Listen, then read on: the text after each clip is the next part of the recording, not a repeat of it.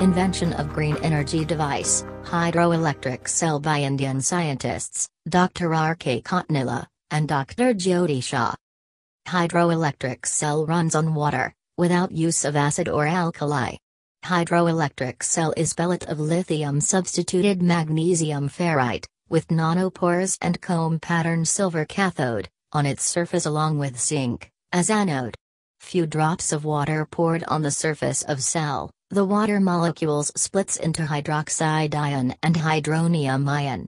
Hydroxide ions migrate towards zinc, and hydronium ions move towards silver. At anode, nanoparticles of zinc hydroxide formation releases 2 electrons. These 2 electrons combine with hydronium ions at silver electrode, to form hydrogen gas. The flow of electrons takes place from anode to cathode through external circuit. This process results into electrical power of 24 milliwatt, for 4.4 cm square hydroelectric cell. Hydroelectric cell has potential to replace solar cell, and fuel cell.